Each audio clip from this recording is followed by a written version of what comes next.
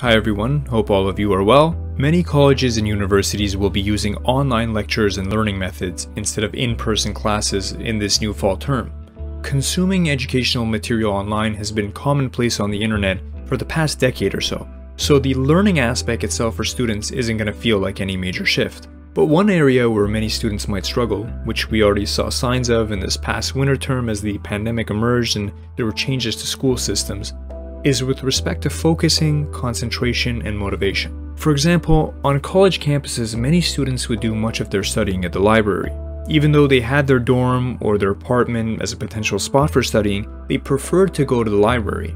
Now, different students have different reasons for doing this. One reason could be looking for a quiet space, which makes it easier to concentrate. After all, many college students live with roommates, and though you're both students and want to be courteous with each other, it will most of the time not be as silent as the study spaces of a college library.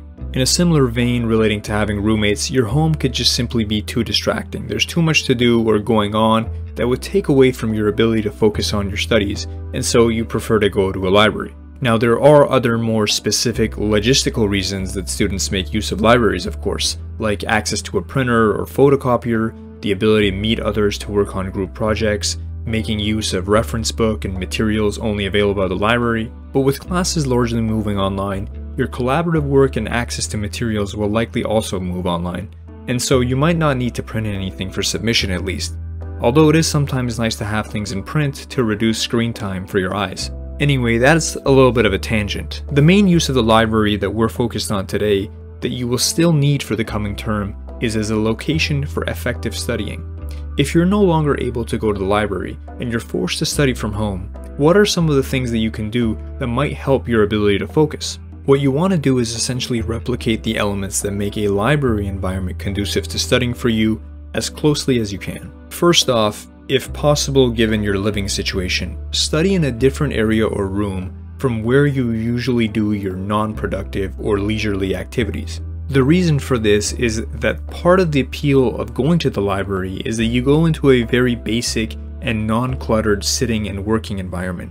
You can just sort of leave your things the way they are at home, and now you're in this new space that you don't need to clean up or organize, and it doesn't have all the distractions of devices and equipment in your room, let's say. So that means that wherever you're going to do your studying from home, it should have an empty desk with a chair close to an electrical outlet.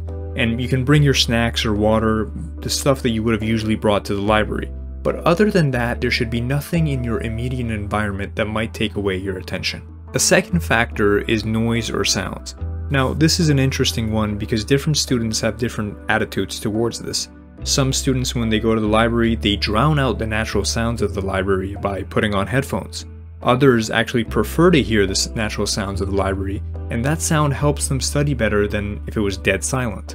Now, since you aren't actually in a library, you can find the sounds online, like on YouTube, in a Study With Me video or some library sound video, to replicate the natural sounds that you would hear. This may seem strange to create the sounds of an environment that you're not really in, but it can help you focus, especially if it's something that your mind relied on in the past in order to get through the distractions. A third factor that people enjoy about a library environment is the presence of other people. Now, if you have roommates, you can obviously sit down and study together like you were in a library, but with many people not at their actual campus, they may be alone at home. So then it depends on what you really want in terms of interaction with other people from your pseudo-library experience. Is it the physical aspect of just being around others while studying? In which case you can try and arrange with your family or friends to study in the same room as them when they study or do something else of a quiet nature. But maybe for you, it wasn't really about having others near you physically. It was more about having someone to talk to from time to time during the studying, in which case you can arrange over video calls, like Zoom or Skype, to study at the same time during a call and then talk to each other as you would in the library, notwithstanding the fact that you're not actually next to each other. The last thing that you might want to do to replicate the library is a little bit of role play, which is to say consciously altering your own behavior as if you were actually in the library for the purposes of a better studying experience. So for example, when you're sitting and studying, you can go get up to use the bathroom or grab a coffee, but don't do things like start cooking or playing the piano in the middle, because these are things that you wouldn't be able to do if you were actually in the library, and presumably by having all of these options, it will take away from the benefits you were gaining of going to the library in the first place. To help your mind with focus, try and follow the same pattern of studying and break-taking intervals that you would use when you were actually at the library. Also, if when you were at the library and people would call you or message you, you would tell them, "Sorry, can't talk now, I'm studying at the library," then even if it happens at home, treat it like it's the library and do the same thing. Similarly, if you made a conscious effort to not watch YouTube videos or check your social media at the library, then do the same here at home. If it helps, consider even dressing up as if you were actually heading outside to go to the library. Put on or take with you the accessories that you would normally have worn to the library. Again, this fiction may seem silly, changing clothes even though you're still going to be at home, but if you're making the same sort of investment in time and effort that you were making when you actually went to the library, then you are more likely to take this study session seriously in the same way. And even your external look may help how you feel internally, in terms of getting you back into the same flow state as previously in the library.